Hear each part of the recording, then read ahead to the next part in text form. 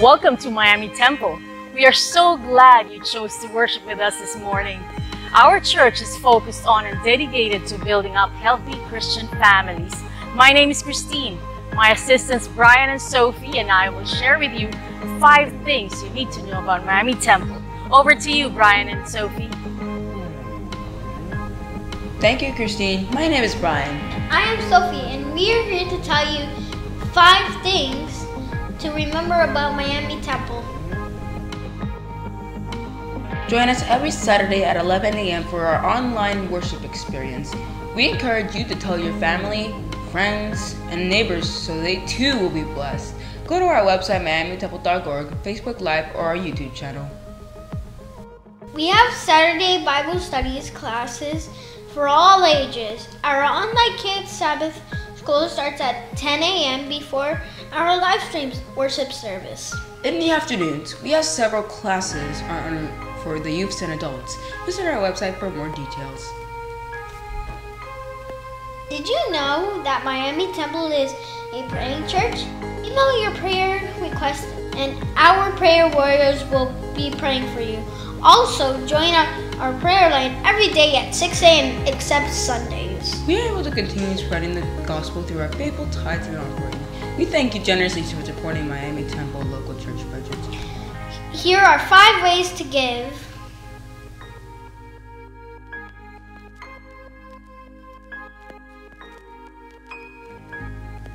Thank you for listening to us. My name is Brian. And Sophie, and now back to Christine. Bye! Thank you, Brian and Sophie, and great job. It's important that we stay connected. Subscribe to our e-news and iNews through WhatsApp by emailing us your mobile number. And as a bonus, you will receive Pastor Lafitte's Just a Thought. And as always, follow us on Facebook, Twitter, and Instagram. Subscribe to our YouTube channel. For more information, visit our website. On behalf of Sophie, Brian, Andre, Ginger, and myself, we are reminding you to reach out to someone over the phone. God bless you all, and we will leave you now with God's promise.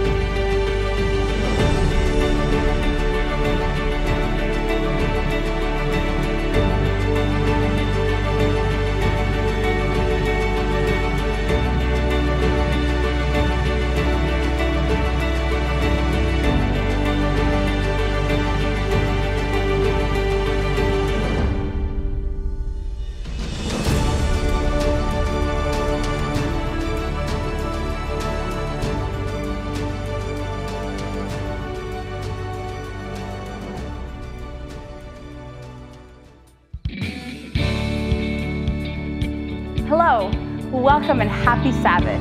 We want to invite you to sing with us as we worship our incredible Creator. You'll find the lyrics below on your screen.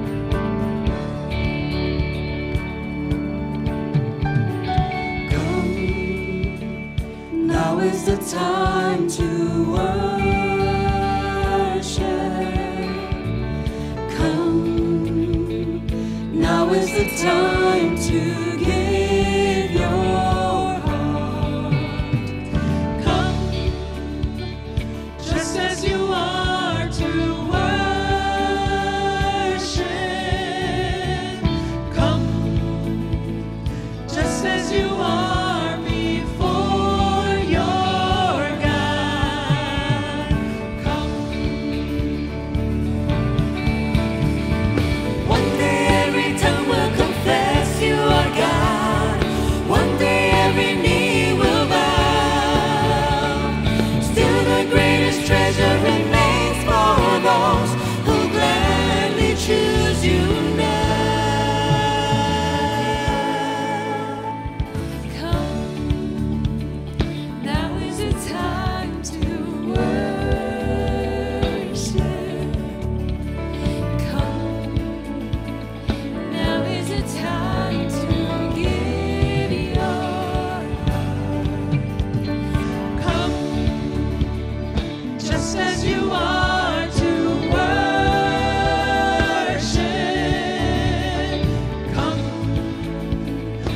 just as you are before your God.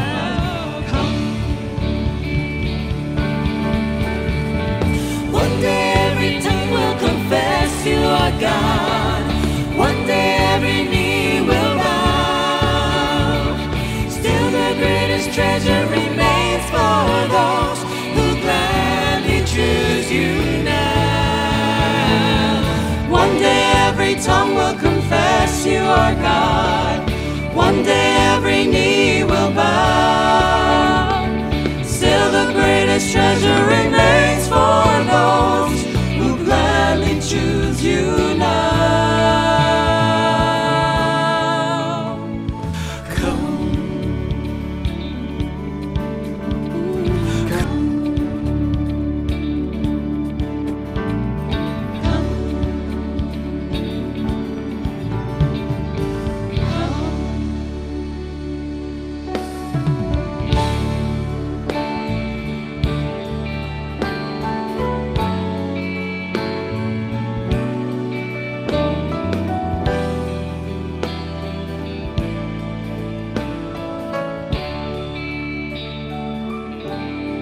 Blessed assurance,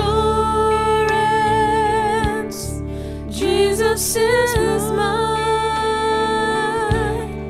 Oh, what a foretaste of glory divine, heir of salvation, purchase of God, born of His Spirit, washed in His blood. This is my story. This is my song, praising my Savior all the day long. This is my story. This is my song,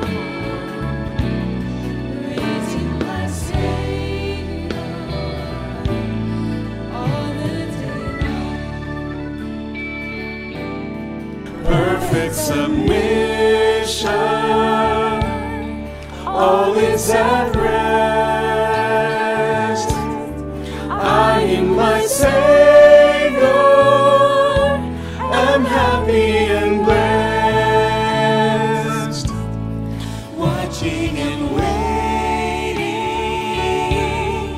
looking up, filled with His goodness, lost in His love.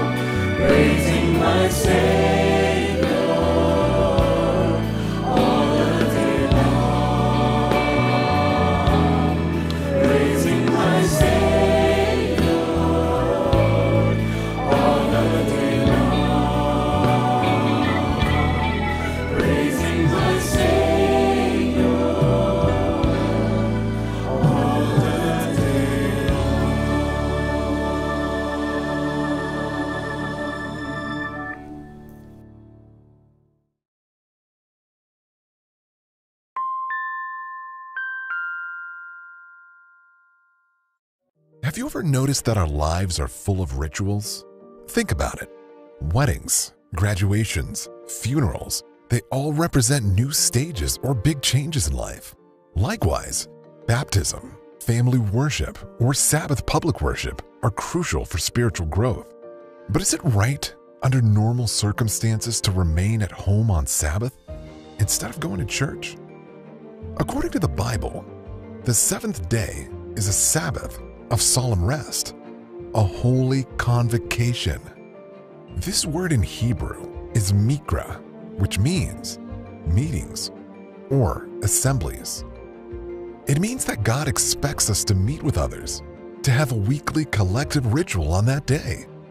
We are also warned not to forsake the assembling of ourselves together, and so much the more as you see the day approaching.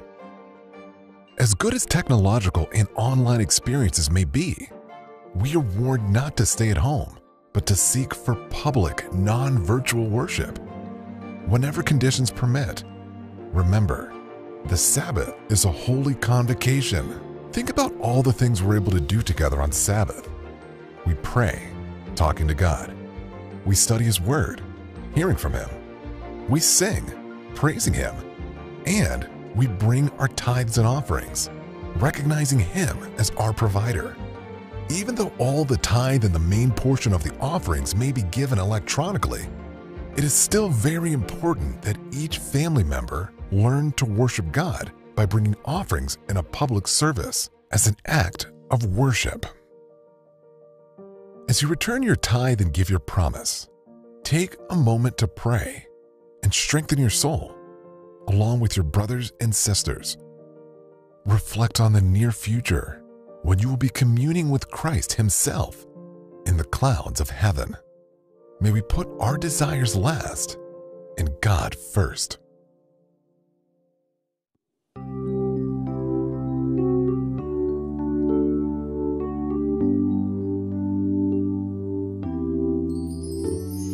Because of who you are, I give you glory. Because of who you are, I give you praise.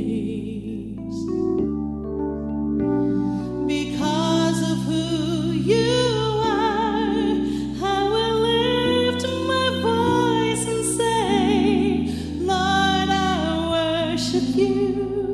Because of who you are, Lord, I worship you. Because of who you are. Because of who you are, I give you glory. I give you glory, Lord. Because of who you are, I give you praise. Because of who you are, I will lift my voice and say, Lord, I worship you. Because of who you are,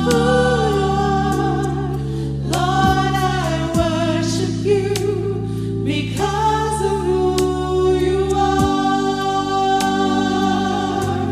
Jehovah Jireh, my provider, Jehovah Nissi, Lord, you reign in victory, Jehovah Shalom, my Prince of Peace, and I worship you because of who you are. Because of who you are, I give you glory. I give you glory, Lord. Because of who you are, I give you praise. Because of who you are,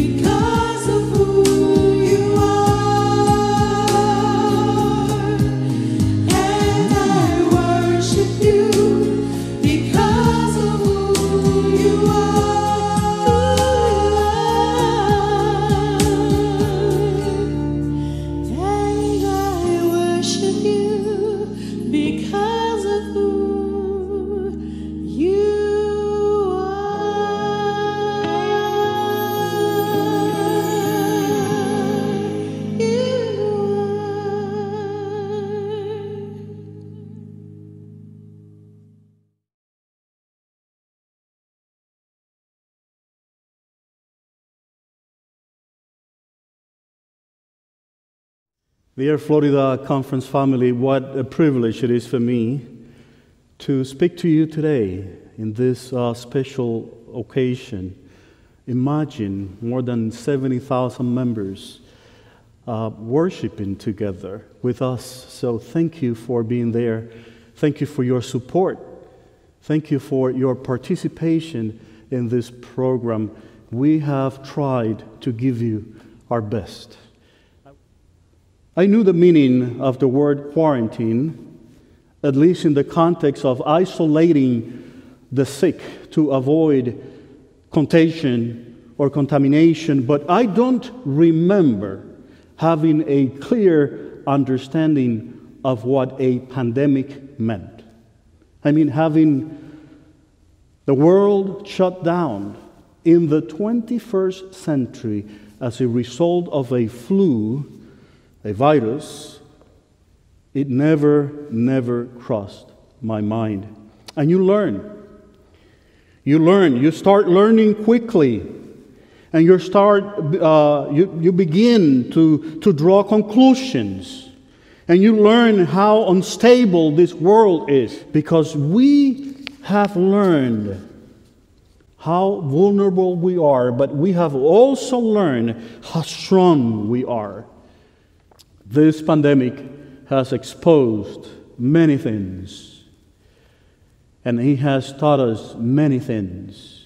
We have learned important lessons, like the church is not a building, that discussions like who participates on the platform, or the music we sing, or the clothes we wear, or the order of the liturgy have become irrelevant. We have been able to learn that for too long, maybe we have given peripheral topics the importance that they never had, while we ignored or took for granted the solid platform on which the Christian church was founded. Love for each other, the centrality of the gospel, the promise of the second coming. Oh, dear Church of God, we must take this opportunity to reset, to refocus, to grow spiritually. And we should not allow ourselves to continue being blinded by our own human understanding and traditions. For too long we have believed that we were rich, that we were clothed, that we were able to see. And the Bible is telling us that we have not realized that we have been poor, blind, and naked. We were proud of our traditions in the sense of concepts that could not and will not stand the test of time. And maybe we are conducting ourselves irresponsibly in regards to the mission that was entrusted to the church, to us. You see, it gets to the point where self-preservation is not preservation at all. When the mission is blurred by irrelevant discussions that produce needless behaviors, the mission becomes unrecognizable. when the movement is required to carry so much unnecessary weight in the form of self-righteousness and human tradition, the movement becomes a heavy burden. When we strangle ministry for reasons of gender, or when we avoid giving our youth responsibility and participation in our church because we believe that they don't have the experience and we don't know how to deal with a post-modern mentality, mind, the church suffers. When the gospel is presented in a way that loses charm because it is shared in a way that creates fears and a distorted image of God, then we are harming what Jesus accomplished in the cross of Calvary, as Paul says in Galatians 2:21, Christ died for nothing. We needed this pause. We needed this window of time. Maybe, I submit to you today, maybe we needed our buildings closed for some time. Maybe we needed our social church routines to be quarantined. I know that what I'm saying is hard, but times like this deserve our total transparency. And God has allowed it because this pandemic, and I believe this pandemic did not take God by surprise. So He has allowed the church to go through this. Because in my mind, in my heart, I'm feeling that God is trying to tell us something. We needed this pause. We needed to quarantine our social church routines. So God will use these things that are happening in our world today not only to fulfill the signs and judgments that were prophesied by Jesus Himself to judge the world, but God will also use this crisis to reorganize the faithful, to revive the mission, to reveal the truth, to reignite the church, to redefine the message, and to prepare the saints for the final act, the second coming of Jesus. So the question is, and this is the question that I have for you today, is the Adventist Church in Florida ready to fulfill the mission that was entrusted to us? It's a simple question. To be or not to be? That is the question. Do we want to be? Are we ready to return to our congregations with a renewed spirit, a laser-focused mission? Are we ready to return to our congregations with the intention that nothing is more important than to finish the proclamation of the gospel of Jesus Christ? Are we ready to reopen the doors of our facilities with a renewed mind and a transformed heart? Here is a charge that I have for you today. Theologians call it the manifesto of Jesus Christ, the manifesto of the Christian church, the reason for our existence as the Seventh-day Adventist Church, the reset button that I'm talking about, the reason for going back to our gatherings with a renewed spirit. You will find the manifesto, the statement in Luke 4:16 through 19. There you find Jesus that went back to the town Nazareth where He was brought up. And the Bible says that on the Sabbath day He went into the synagogue, as was His custom. He stood up to read, and the scroll of the prophet Isaiah was handed to Him. Unrolling it, He found the place where it was written. And here is the manifesto of Jesus Christ, and this is the manifesto of the Christian church. The Spirit of the Lord is on me, Jesus said, reading from the prophet Isaiah, because He has anointed me.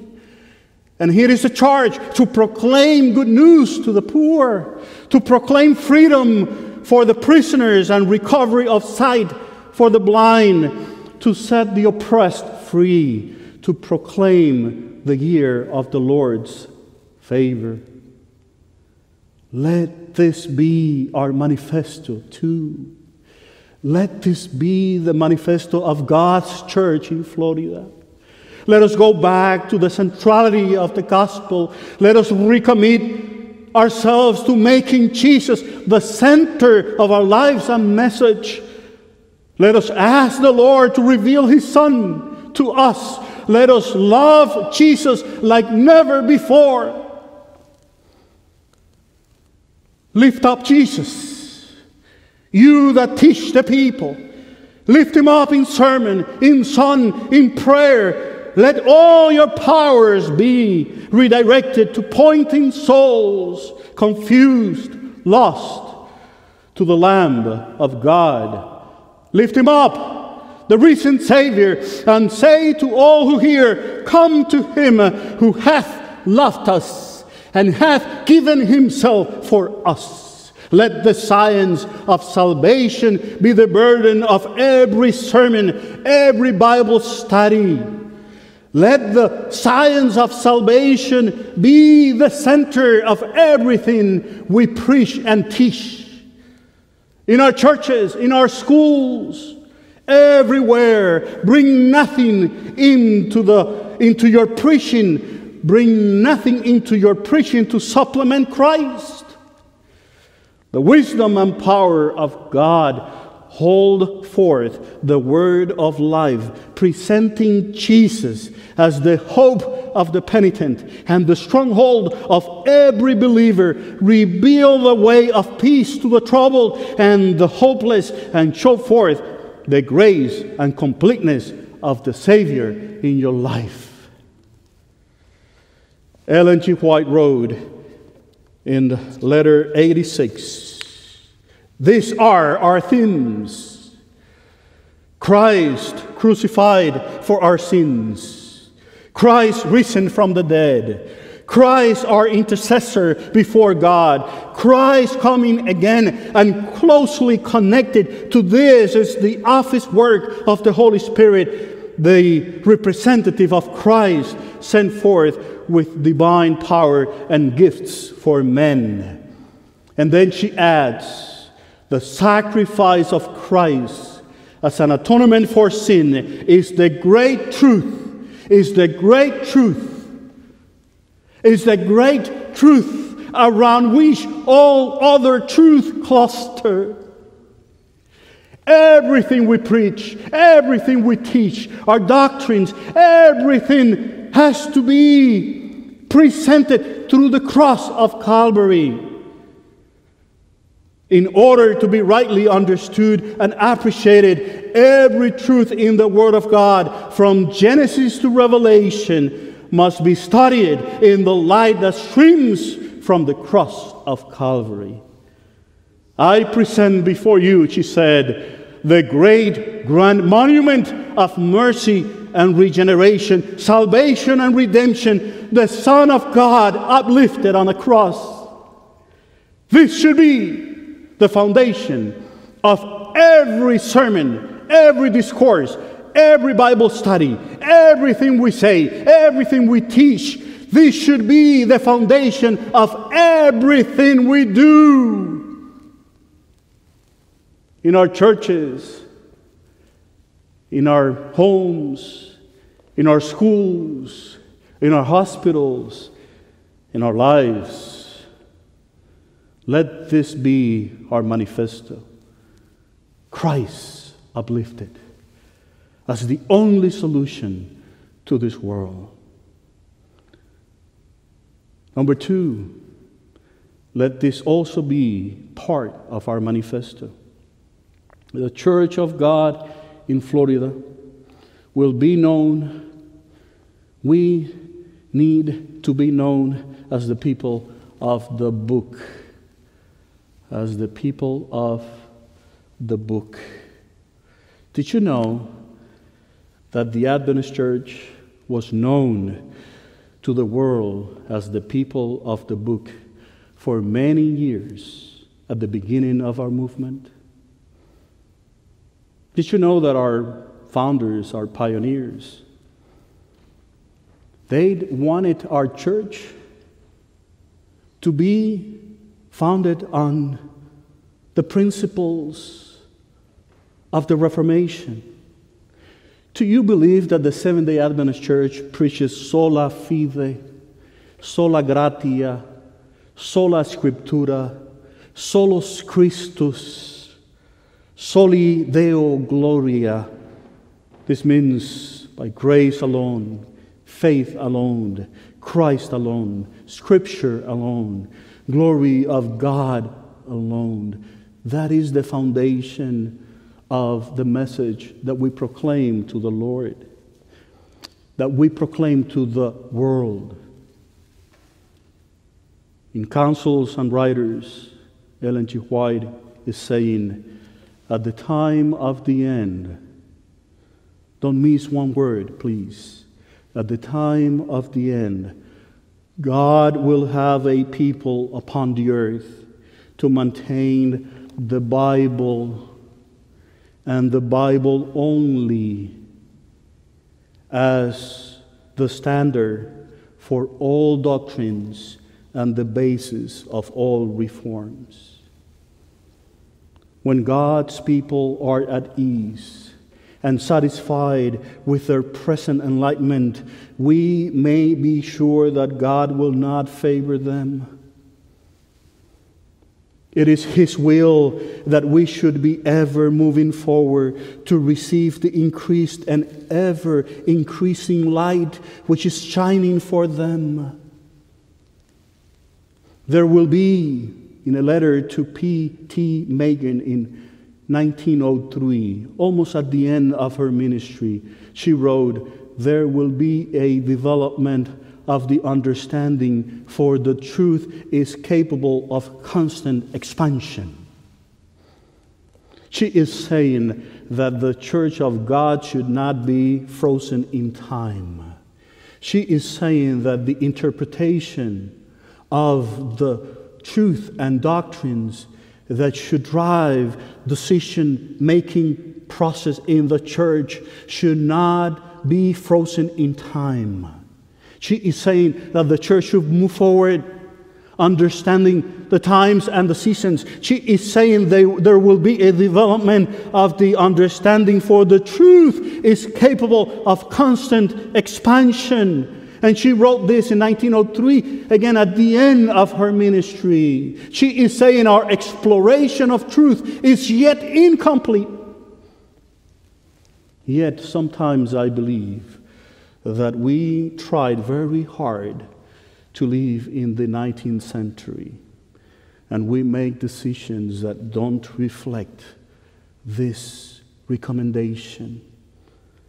We have gathered up only a few rays of light.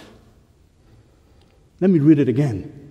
There will be a development of the understanding, for the truth is capable of constant expansion. Our exploration of truth is yet incomplete. We have gathered up only a few rays of light. Once again, we are reminded that the present attitude of the church is not pleasing to God.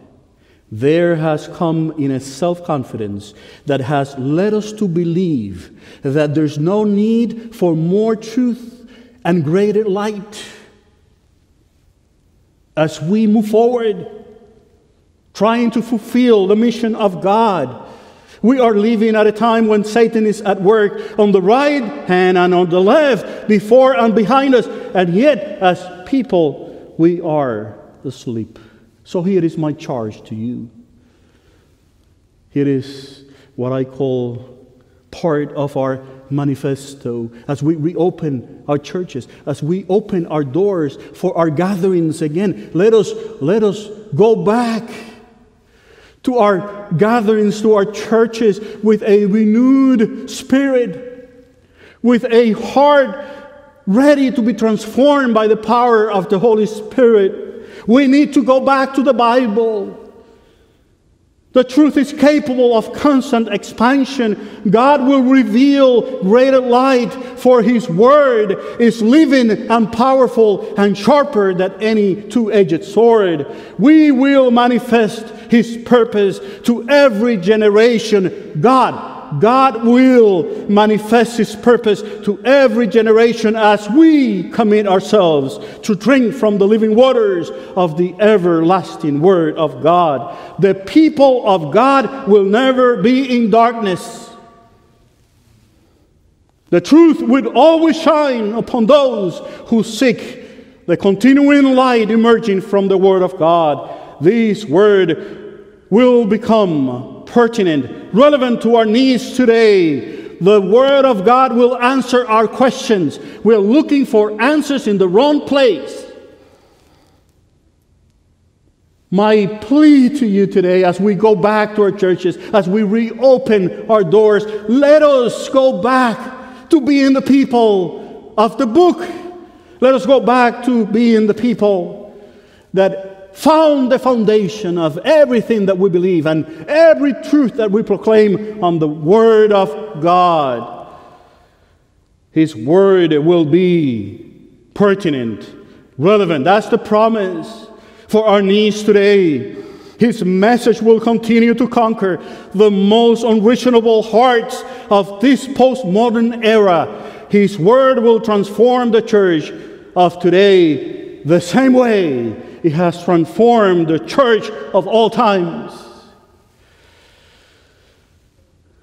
Let us make Jesus the center of our life, faith, our message. Let us go back to the Bible. The Lord wants to reveal more truth. The Lord is willing, is eager to give us direction, purpose, to answer the questions. Those questions that have us struggling today. And let us, this be also our manifesto. Number 3, and final point that I want to share with you. We need to go back to the mission that made us people. We need to go back to the mission that made us people. Peter says it this way: "But you are a chosen people, royal priesthood, a holy nation, God's special possession, that you will declare," here is the mission for God's church, "that you may declare the praises of Him." Him is Jesus. Jesus, who called you out of the darkness, into the wonderful light. Once you were not a people. 160 years ago, the Seventh-day Adventist Church was not a people. But now we are the people of God. You are now the people of God. Once you had not received mercy, but now the Lord wants to give us grace, mercy, forgiveness, reconciliation, purpose, direction, mission. We were not a people, but now we are the people of God. As we prepare to reopen the doors of our churches and start gatherings again, let us recommit to the mission that God gave this church 160 years ago. We were not a people. Today, the Adventist Church has presence in every corner of the world.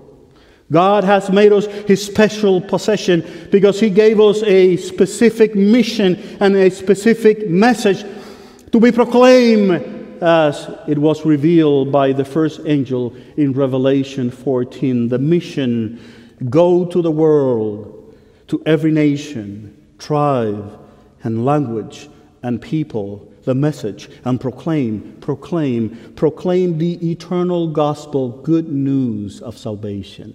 Proclaim the eternal gospel. Fear God and give Him glory, because the hour of His judgment has come. Worship Him who made the heavens, the earth, the sea, and the springs of water.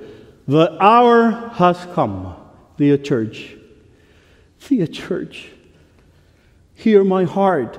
The hour has come for the people of God to proclaim that God has opened the books, and authority and glory and sovereign power and dominion was given to the Lamb.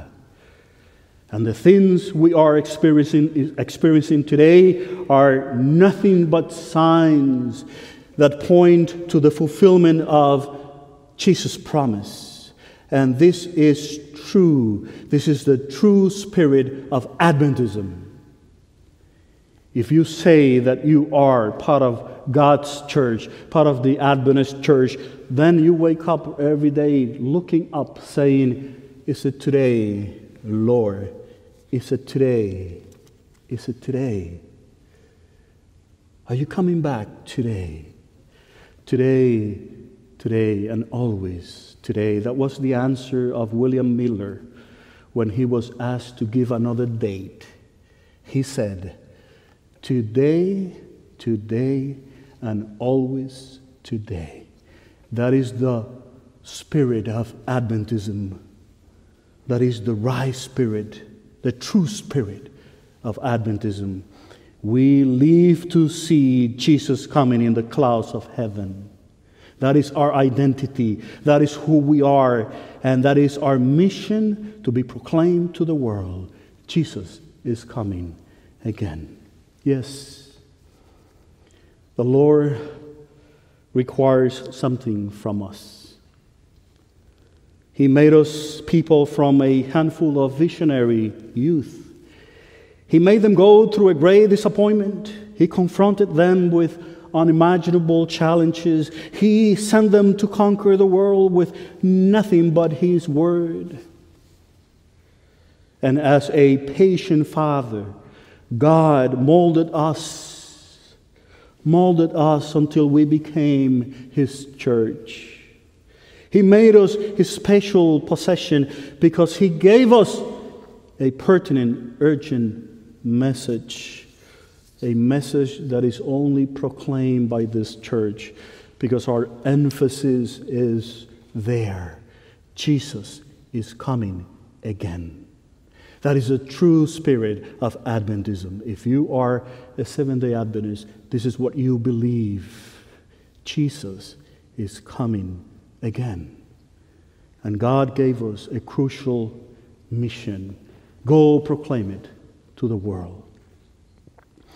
When we look at our 160 years of existence, when we meditate on the ways the Lord has been with us over the years, we have to say it with confidence, there is nothing to be afraid of. Nothing to be afraid of. Pandemic, not today. Not today. We're going to crush COVID-19. The church is called to shine in a world like this, in a world that is falling apart, in a world of crisis. We are here to shine for Jesus. There is nothing to be afraid of. If I know who we are, and that is, if Jesus is the grand monument of mercy and regeneration, salvation and redemption, the Son of God uplifted in every aspect of your life, if the Word of God is the source of all truth and doctrine, and if the mission is clear in our minds, there is nothing to be afraid of. Nothing.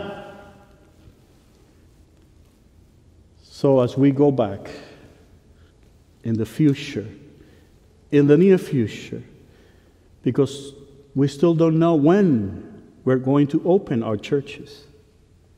But we know that we're going to go back and we're going to open the doors of our buildings and we're going to resume our gatherings. And dear church, let us not pretend that nothing happened.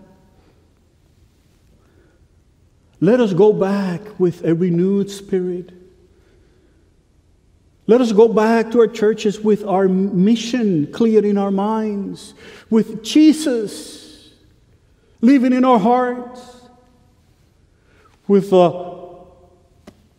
Word of God, the Scripture, guiding every decision that we make. The principles are here. I want to conclude with a story that I read a long time ago, but I like it. It goes well with the sermon. Florence Chadwick was the first woman to swim across the English Channel in both directions. On the morning of July 4th, 1952, she was 34 years old. She attempted to swim the 26 miles between Catalina Island, and the California coastline. 26 miles.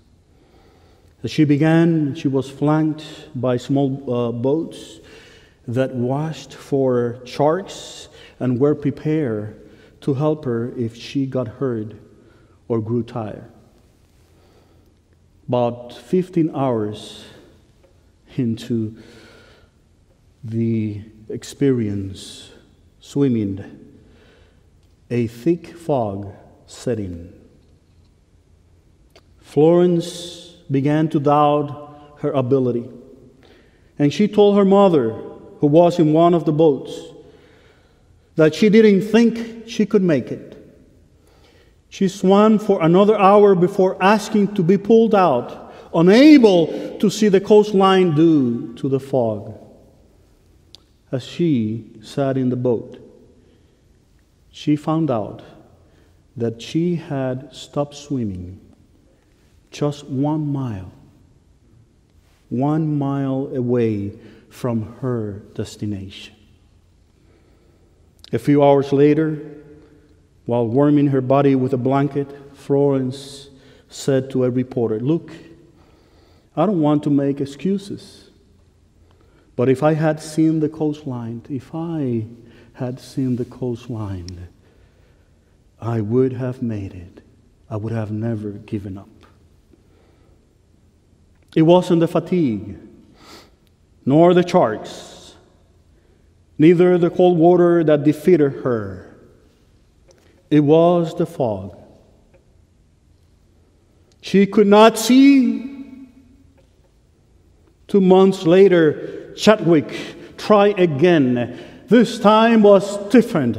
The same thick fog set in, but she made it. This time she made it because she said that she kept a mental image of the shoreline in her mind while she swam. She kept a mental image of the coastline in her mind as she swam.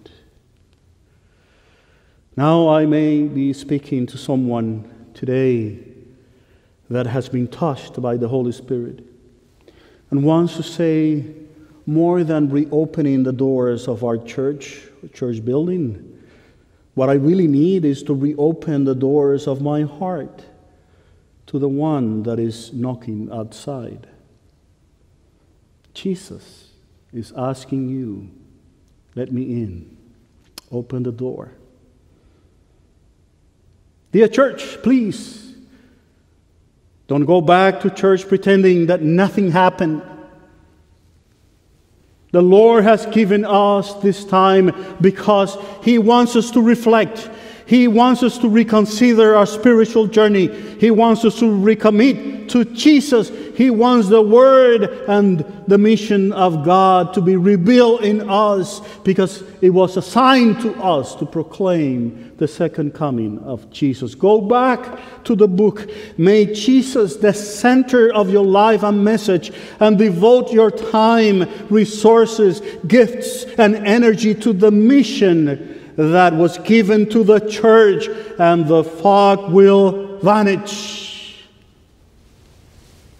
Keep that mental image of the heavenly city in your mind and keep moving forward. God wants to reveal more truth to the church.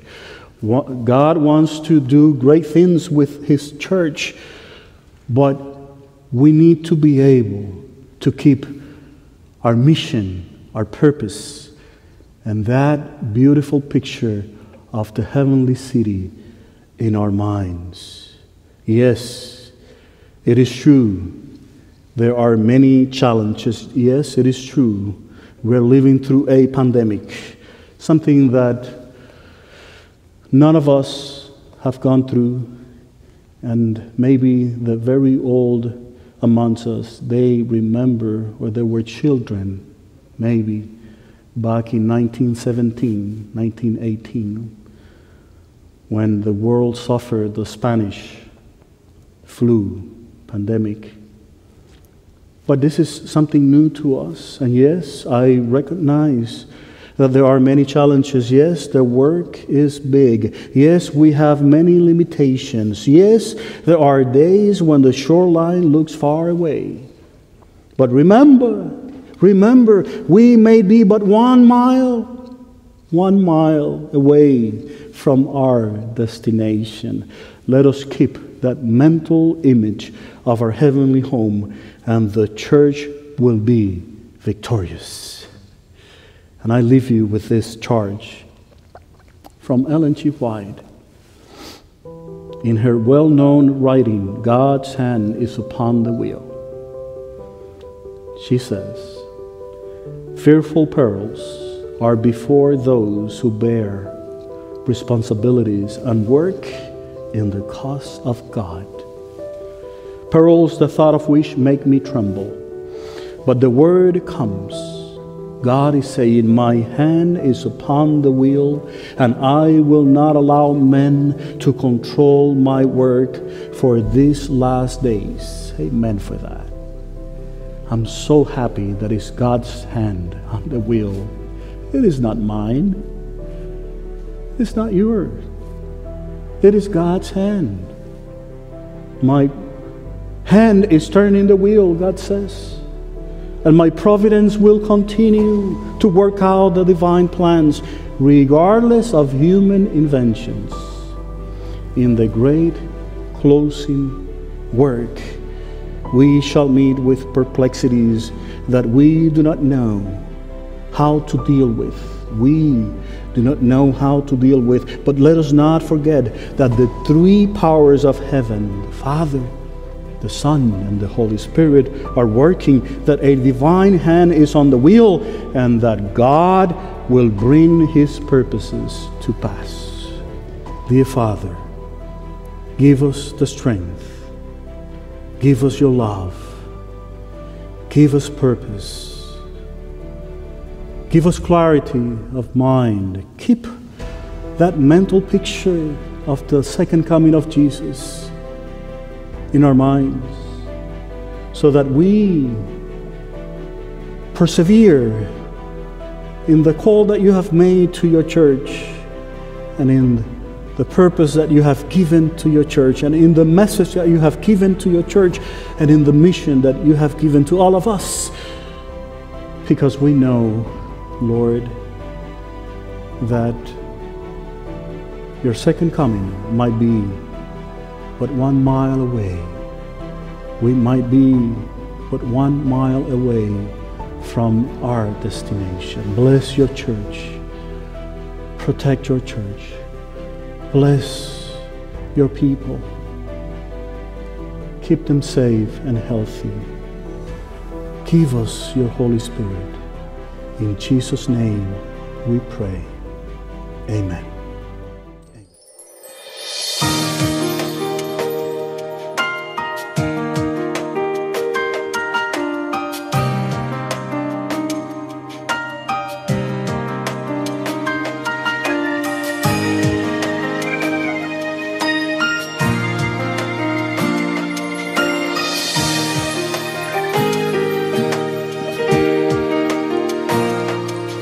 The splendor of the King,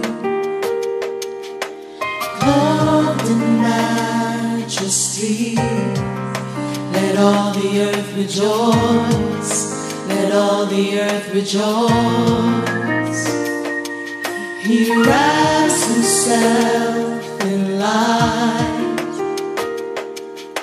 and darkness tries to hide, and trembles at his voice, and trembles at his voice.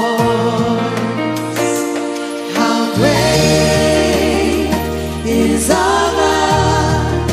Sing with me, how great is our God? And all will see how great is our God.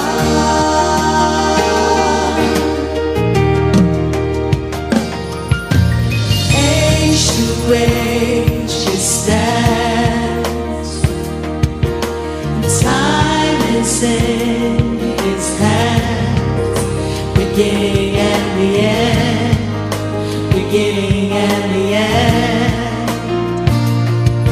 The Godhead three in one, Father, Spirit, Son, the Lion and the Lamb, the Lion and the Lamb. How great is our God? Sing with me, how great is our God? And all will see how great is our God.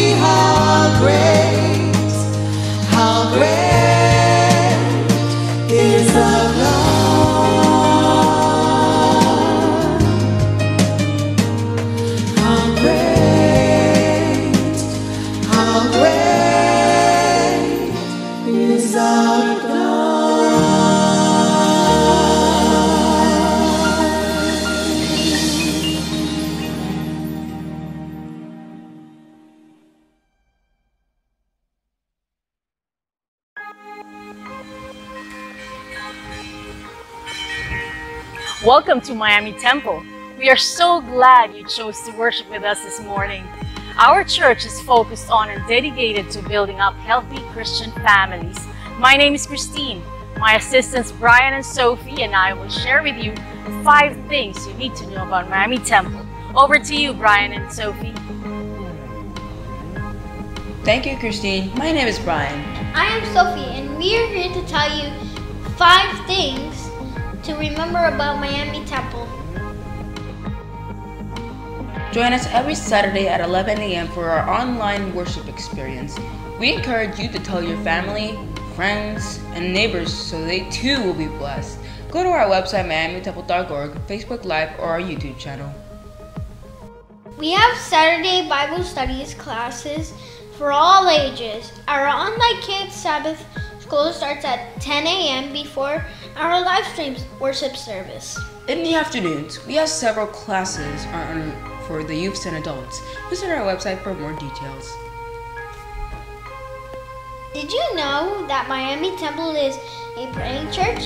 Email your prayer request and our prayer warriors will be praying for you. Also, join our prayer line every day at 6 a.m. except Sundays. We are able to continue spreading the gospel through our faithful tithes and offering. We thank you generously for supporting Miami Temple local church budget. Here are 5 ways to give.